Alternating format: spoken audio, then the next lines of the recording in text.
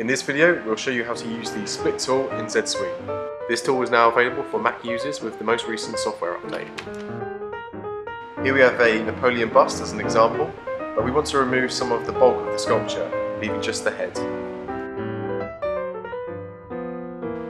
Using the split tool, we can achieve this. We can cut the sculpture in the X, Y and Z axis.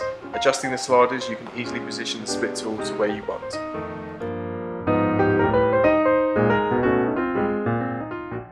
Then when in the correct position, you select Split.